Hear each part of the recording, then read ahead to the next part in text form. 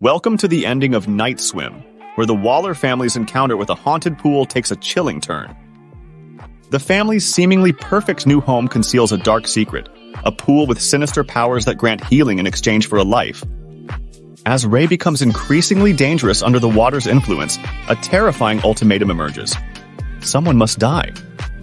The film's bleak ending defies the typical horror movie narrative, embracing the water's unforgiving lore and the family's sacrifice to break the cycle. With the pool filled up and the cycle ended, the question remains: could Night Swim spawn a franchise, unleashing the water's curse on new, unsuspecting victims? Night Swim is now showing in theaters. Dive in if you dare.